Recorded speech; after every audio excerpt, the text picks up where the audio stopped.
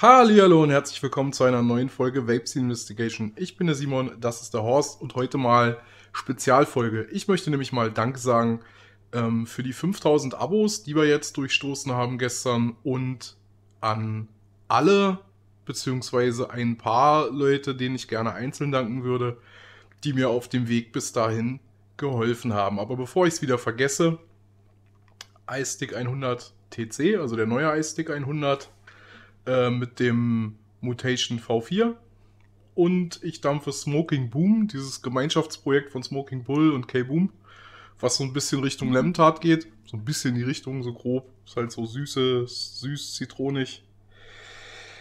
Ja, kleiner Blick nach hinten, es ist jetzt 1 Jahr und 2 Monate, beziehungsweise 1 Jahr und 3 Monate, je nachdem, wie man da den Termin genau setzt, als ich mit dem Kanal angefangen habe. Damals hatte ich es noch für eine witzige Idee gehalten, hin und wieder von meinem Lieblingsladen vielleicht mal ein Gerät zu kriegen, um das zu reviewen. Also ich hatte da nicht große Pläne, hier aus China 1000 Geräte mir schicken zu lassen, wusste zu dem Zeitpunkt auch gar nicht, welches Ausmaß das bei anderen Leuten teilweise hatte. Und habe dann angefangen, Reviews zu machen, die im Großen und Ganzen eigentlich keiner sehen wollte. Das muss man einfach mal so festhalten. Möchte ich mich natürlich trotzdem bedanken beim Sascha und beim Basti und bei der Jessie vom The Way of Liberty, die damals, also unabhängig von der Geräte-Reviewerei, gesagt haben, mach das mal, wenn du da Bock drauf hast. Haben da also auch mächtig Werbung gemacht für mich im Laden, haben da ein Plakat aufgehangen, Poster mit einem Kanallogo, mit hier QR-Code zum Abfotografieren und so auf eigene Kosten und haben mich damit überrascht, fand ich damals super nett. Dann ging damals die ganze Diskussion mit der TPD los. Und ich habe mich da so ein bisschen aus Neugier eingelesen, weil ich viele Dinge gelesen habe, die sich da widersprachen. Ich habe gesagt, naja, irgendwas muss ja Phase sein. Habe mir das alles mal genommen und mir das ein paar Wochen durchgelesen. Und irgendwie war ich dann mal im Gespräch mit unserem damaligen Stammtisch-Admin, mit dem Jochen, der dann gesagt hat, ob ich nicht mal Bock habe, da so einen Vortrag zu machen auf dem Stammtisch. Zu dem Zeitpunkt hatte ich da irgendwie 4, 5 Videos vielleicht gemacht für meinen Kanal. Irgendwie alle 2, 3 Wochen mal eins. Und das war also auch vom Bild, Ton damals alles noch nichts. Auf jeden Fall habe ich diesen Vortrag gemacht und alle waren total begeistert. Das ist ein recht großer Stammtisch gewesen, den gibt es jetzt leider nicht mehr. Also diesen, weil dort die Location nicht mehr zur Verfügung steht. Der Jochen will das auch nicht mehr machen. Also das hat sich alles ein bisschen verlagert, woanders hin, an Organisation. Also egal, von dem Stammtisch damals haben dann alle gesagt, na mach das doch mal sowas als Video. Ja, denn ich habe da also sehr viel positiven Zuspruch bekommen vom Stammtisch. Da auch mal Danke an alle, an den alten Dampfgelaber-Stammtisch. Und der Jochen hat sich da mächtig immer bemüht, mach doch so. Der hat da also mal sehr viel helfen wollen. Ja, also meistens auch sehr konstruktiv. Ja, gab natürlich auch Sachen, wo ich dann gesagt habe, nö, das möchte ich nicht. Aber im Großen und Ganzen war der immer sehr intensiv dabei, mich da zu motivieren. Dafür dann also auch schon mal Danke an den Jochen. Dann, ich sag mal so, der Dampfer-Freundeskreis aus dem Way of Liberty, wo ich halt öfter bin, das ist halt mein Stammladen.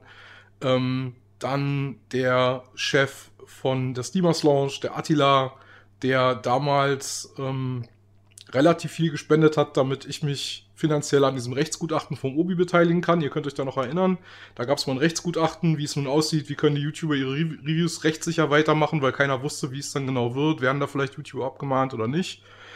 Die haben dann damals auch so ein gemeinsames Video gemacht, aber wir haben alle ein paar hundert Euro auf den Tisch legen müssen, weil das ziemlich teuer war.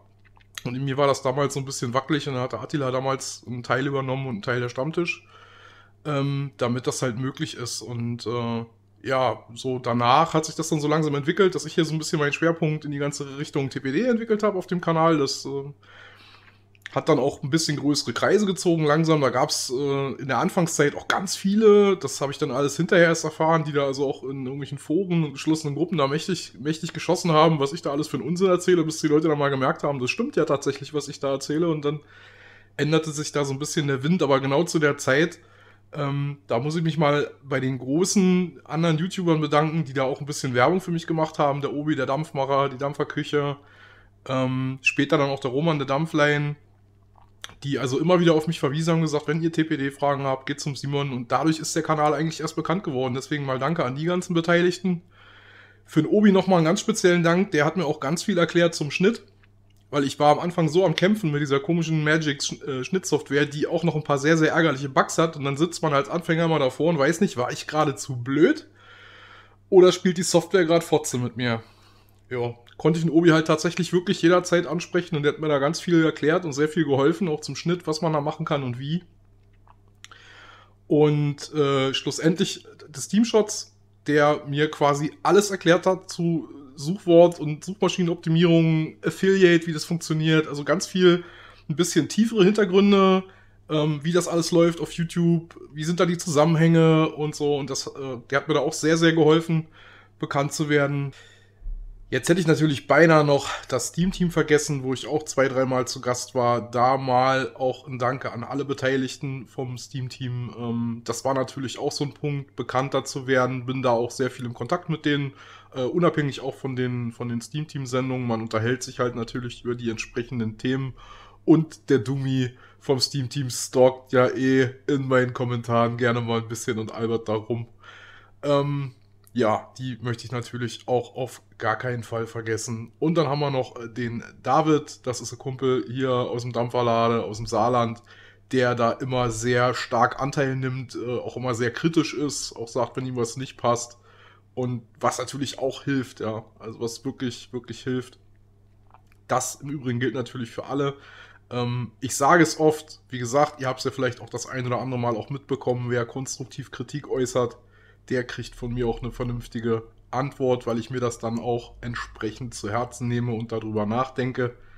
Rumgemaule hatte ich hier glücklicherweise wenig, genau wie die Nutzersperren hier sehr, sehr überschaubar und an einer Hand abzählbar sind. Da gab es also glücklicherweise nur sehr wenige, die sich da daneben benommen haben. Was bei der Abozahl auch nicht gerade, also ich finde es halt ungewöhnlich. Ja, andere Leute haben halt irgendwie 2000 Abos und haben 10-mal so viel Trolle da in den Kommentaren. Da auch mal ein ganz großes Danke dafür, dass ihr euch da vernünftig benehmt in den Kommentaren. Wie gesagt, das ist halt einfach nicht selbstverständlich. Ein ganz großer Dank geht auch an den Rocky in Freising und an den dortigen Stammtisch. Also ich war ja ein halbes Jahr unten in München am Flughafen, kannte da niemanden. Klar, mit den Kollegen ist man natürlich ein bisschen, hat man Leute um sich, aber unabhängig davon kannte ich da natürlich keinen. Und der Rocky mit seinem Laden war quasi ein halbes Jahr lang mein zweites Wohnzimmer. Die waren da also super nett. Der Rocky sieht nicht nur aus wie der Weihnachtsmann, der hat auch mindestens genauso großes Herz. Und der Stammtisch war sowieso super klasse. Die wollten also gleich zusammen mit mir Foto machen und hey, gucke YouTuber. Und das war ganz fantastisch. Die Leute waren alle super nett. Da war es tatsächlich dann auch schwer wieder zu gehen, weil das da auch sehr nett war. Die wollte ich natürlich auf gar keinen Fall vergessen.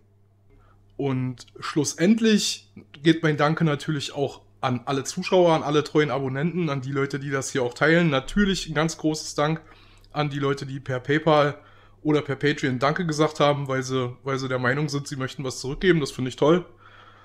Ihr seht es hier auch am Bild. Von den ersten Spenden habe ich mir eine Logitech Brio geleistet. Das ist eine 4K-Webcam, um mal diese ganz umständliche Geschichte mit dem Camcorder mal langsam loszuwerden. Jetzt kann ich es halt direkt am Rechner machen. Vorher war das halt immer auf dem Camcorder einzeln, dann überspielen, dann bearbeiten und so weiter. Jetzt läuft das alles ein bisschen einfacher und ein bisschen direkter. Die Brio, das waren halt schon mal 180 €, was ich sonst nicht ausgegeben hätte. Ja, aber jetzt haben die Leute das natürlich für den Kanal hier gespendet und habe ich es natürlich auch dafür ausgegeben. Ich habe auch meine Soundhardware ein bisschen geändert, werde das vielleicht auch nochmal machen. Also kann durchaus sein, dass ich das hier alles, die ganze Konstellation mit dem Mischpult, da bin ich nicht so zufrieden. Ich denke, ich werde da vielleicht auf ein USB-Mikro umstellen.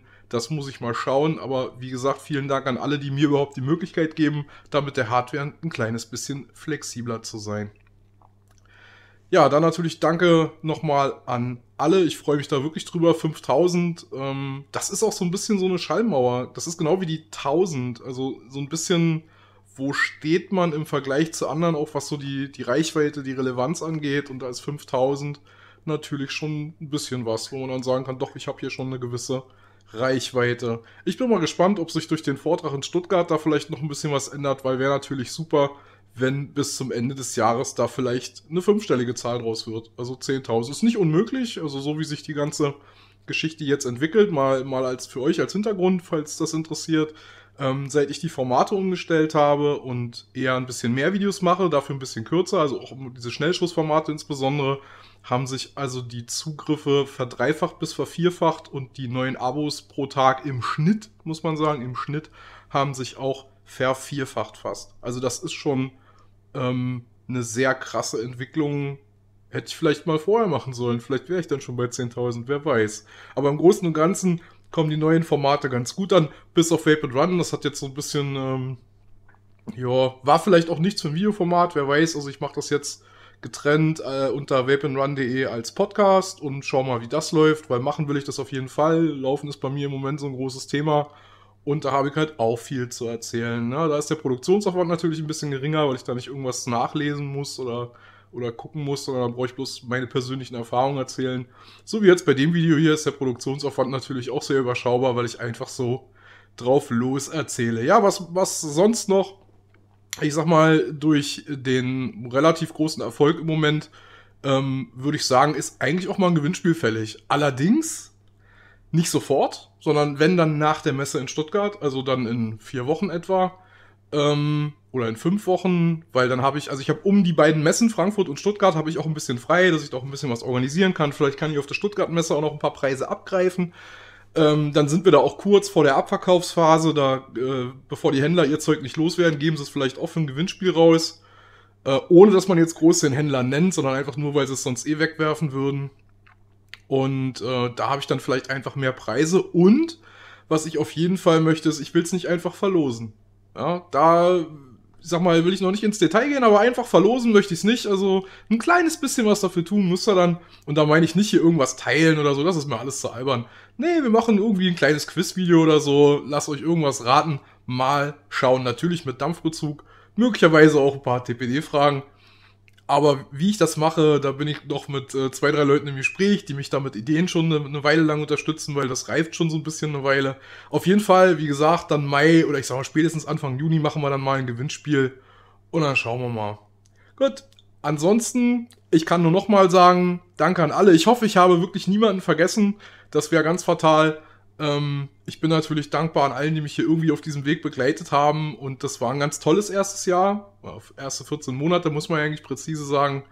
Und als ich damit angefangen habe, hätte ich also nicht gedacht, dass ich überhaupt mal so weit mit Abonnenten komme, weil ich habe immer gedacht, ich bleibe irgendwo bei 2000 oder so hängen. Und dann hat man so lokal die Leute, die einen so ein bisschen kennen. Aber 5000, das ist natürlich schon krass. Dann hoffe ich natürlich, dass ihr mich weiter begleitet bis zu 10.000 oder darüber hinaus. Und ansonsten, ihr kennt das Spiel. Teilen, liken, erzählt es euren Freunden. Unterstützt mich auf Patreon. Bis zum nächsten Mal. Euer Simon.